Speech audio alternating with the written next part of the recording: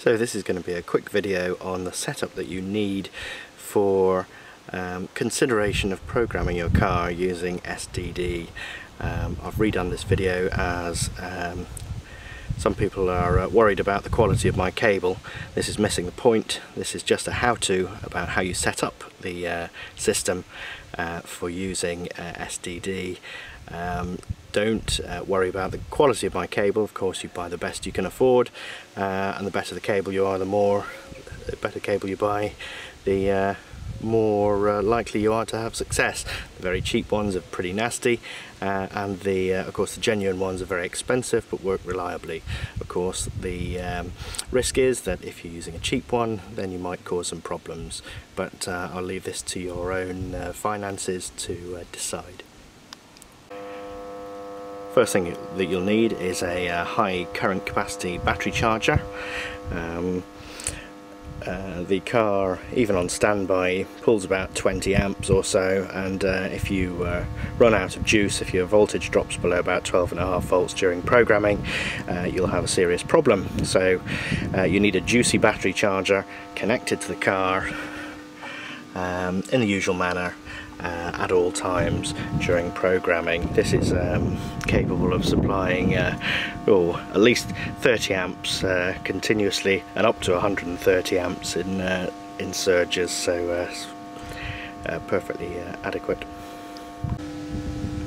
Looking at the clamp meter, even at rest with the ignition off, there's a current flow of 12 and a bit amps using the charger. So with the ignition on, the current draw is around 20 amps or so, can be more. So of course, if you keep this connected, it will stop your battery voltage dropping below 12.5 volts and causing a programming error. Next thing you need is a suitable laptop. There are specifications for this. This one's a Panasonic CF52 ruggedized laptop, which does very nicely. The third thing you'll need is the SDD software. This is version 130.03. There are various ones available that you can get online or elsewhere. The next thing to check is that you've bought your cable. As I say, and as has been commented on by other individuals, this is a cheap cable. I'm a home individual, I'm not a garage. I don't want to spend several £100s on a cable, and for the bits of simple stuff that I've used it for, it's been fine. But your mileage may vary, as they say, so you pay your money and take your choice. This one has worked fine for me. When you load up your SDD software, this is what you should see in the top corner. You've got your interface indicator here, which is green, says it's connected, and most importantly, you've got the battery indicator next to it, which is also green, because the battery charger is connected. So we can click on continue. Sorry about the video quality here, it's rather sunny today. The next screen, it will say communication device connection, make sure it's connected, and then you click continue. When you do click continue, it will then ask you to switch the ignition on, and then you can click read to automatically read the car VIN number. When you switch on the ignition, good idea to switch off your audio system and the climate control, because this will be drawing a lot of power, so knock those off.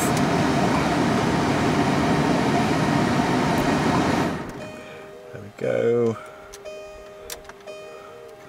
And the audio system is we'll just switch that off as well. Okay.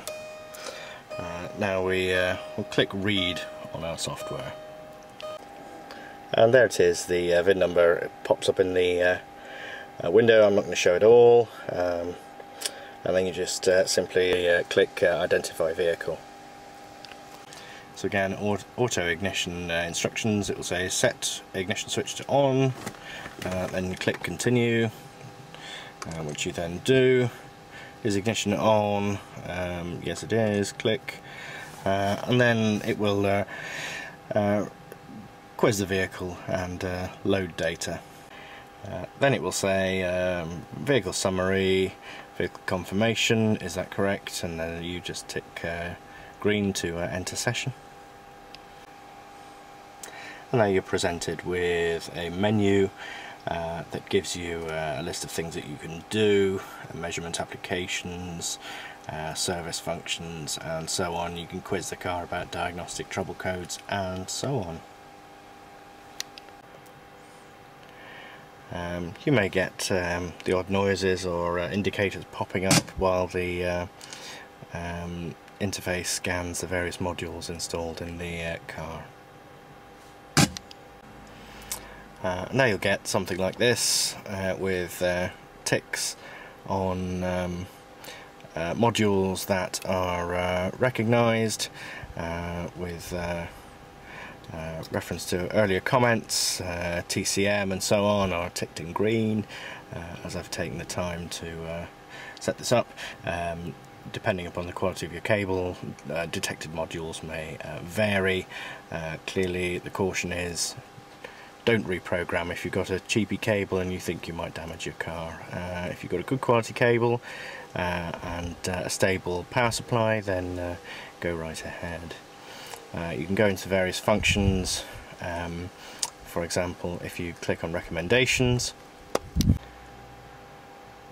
it says loading recommended candidates, and then there are various options: security, raise keys, verify keys, immobilization options and so on.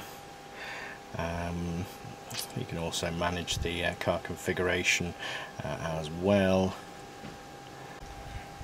Of interest down here is security key programming options. You can program your own keys, change the daytime running light, lamp mode and so on. There are lots and lots of different options, and you choose which you're interested in and follow the instructions and warnings that the software provides you with.